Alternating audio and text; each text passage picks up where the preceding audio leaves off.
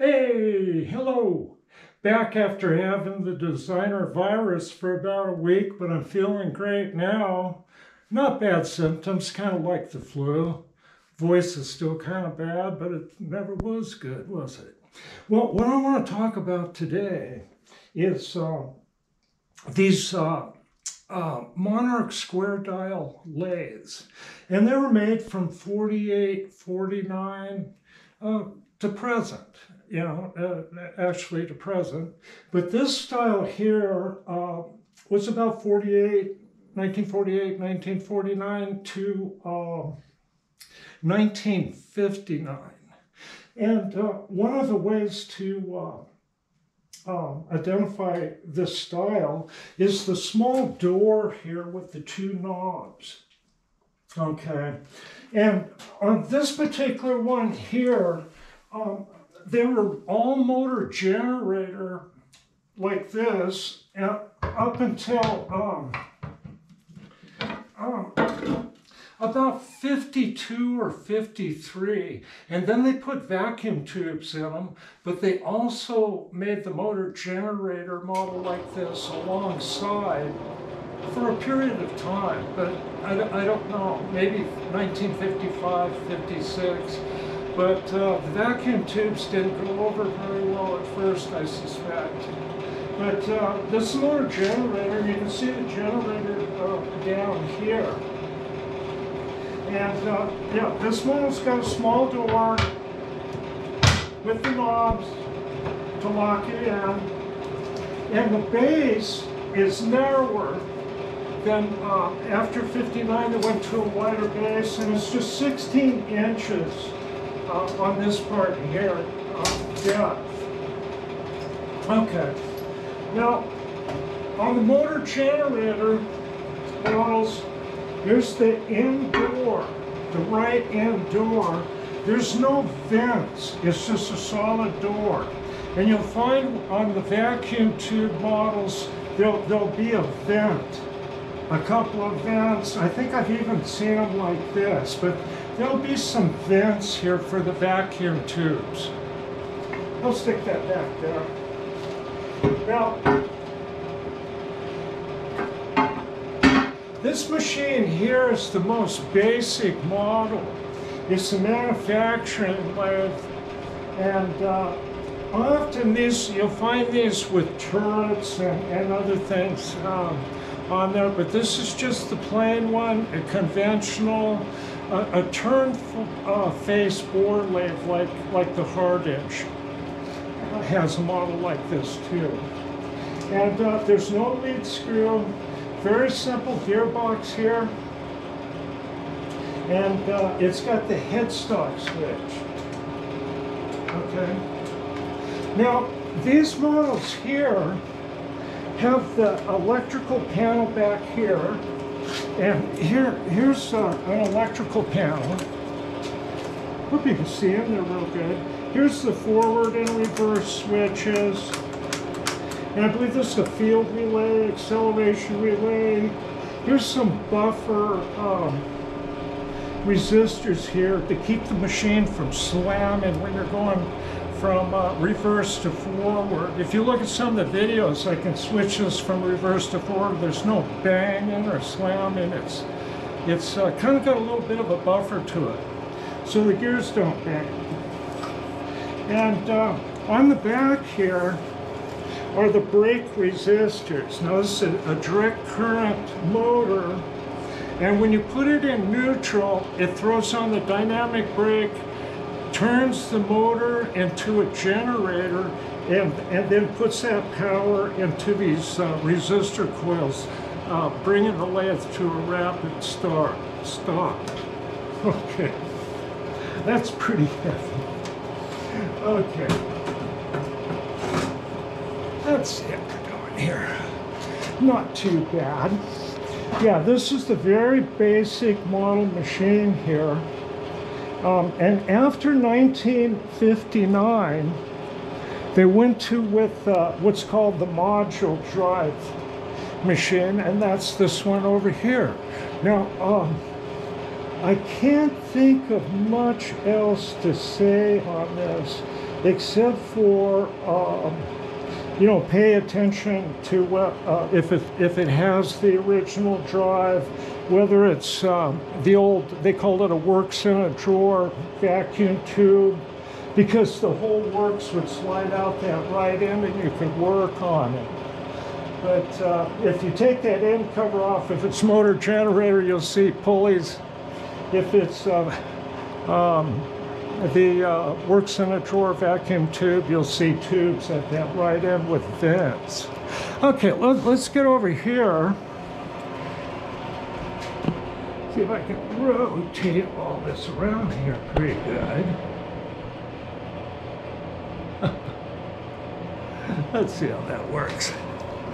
And I have to kind of look in the back here a little bit. Yeah, that's okay, I think. Yeah, something like that. Okay. Now, 1960 and later are like this, and the base is about, I think it's 20.5 inches. It's about 4 inches deeper this way. Okay.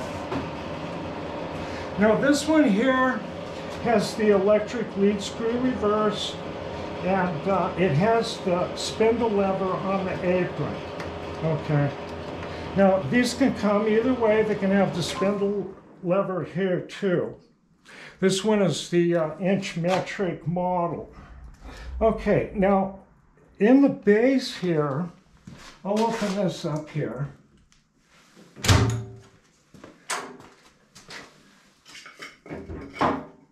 Those switches that were in the little box are now spread out through here.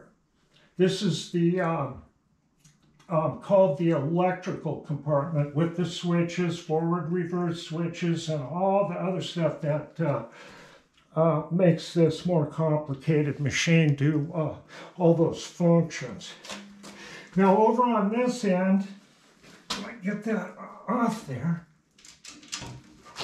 is the vacuum tube compartment. We'll get this over here. Hopefully you can see everything. And the first thing you'll see, I'm going to go ahead and take this off, this here. The first thing you'll see when you open the door is the module right here at this black box here. And there's a screw up in the corner. I've got it out. And then you can tilt this whole thing out. And there's the vacuum tubes here. And it's got the same braking resistors here that the older one does. Okay, that's what that looks like. And often you'll find that these machines have been altered. And you'll have to make that decision if you purchase the machine, you know, what you're going to do about the drive situation.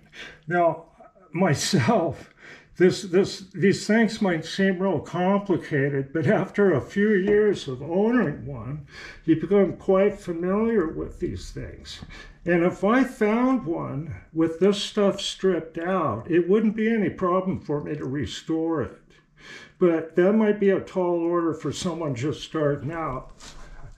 But that's what I would do. If I found a good one of these machines like this, it had a Mickey Mouse drive in it, I'd bring it back to this. If not, you know, spending the money for the modern one from Monarch, their inverter drive, AC inverter, 7.5 horsepower drive. I had an opportunity to try one and it works great. Okay. So anyway, I thought I'd kind of point some of that stuff out. Now, on this is an inch metric lathe. And to really, you know, easily tell the difference is there's 3 levers here. And the English only will not have this lever. So there'll only be 2 levers.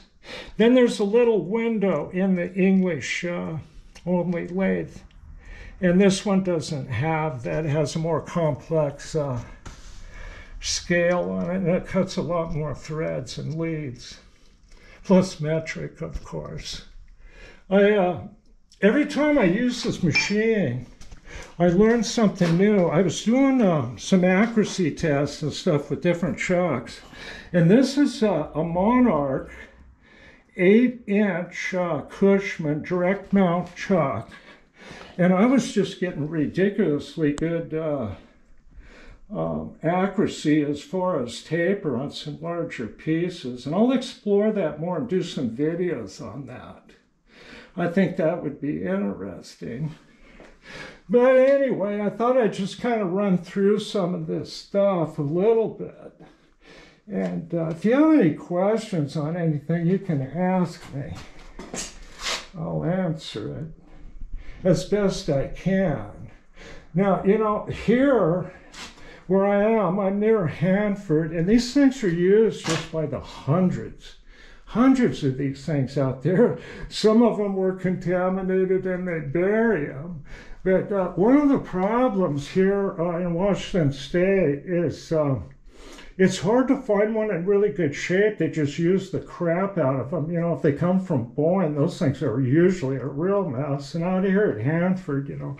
So sometimes you have to go to different areas. I got this from a machine tool dealer 20 years ago, Lost Creek Machine. He just happened to have this and put it on the internet. Okay, well, I'm going to load this and see how it goes. Thanks for looking.